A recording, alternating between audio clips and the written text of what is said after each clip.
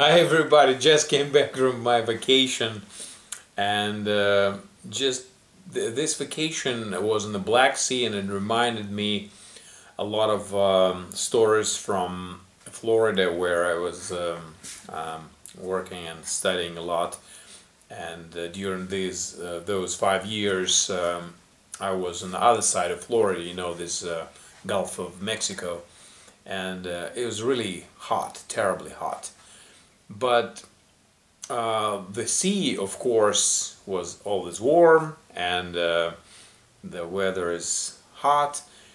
But this vacation reminded me a lot of stories which probably are quite unusual for Russian people. A lot of Russian came to my company, and also tourists. Some people came to the program, work and study, and we were instructed how to visit the beach.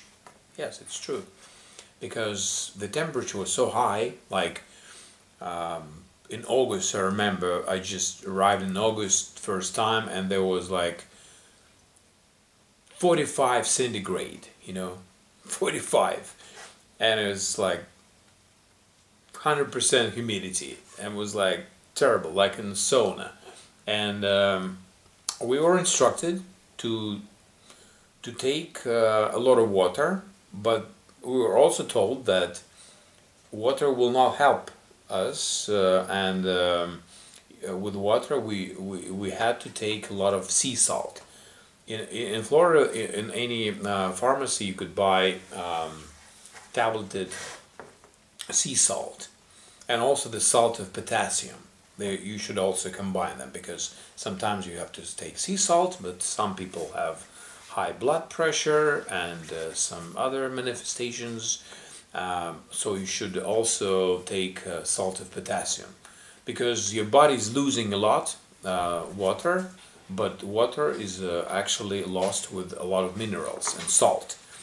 And some symptoms of salt depletion, we were instructed about them a lot too. As soon as you have some headaches, feel a little bit dizzy, and actually I experienced one time, your sweat becomes kind of not salty at all. It's like fresh water.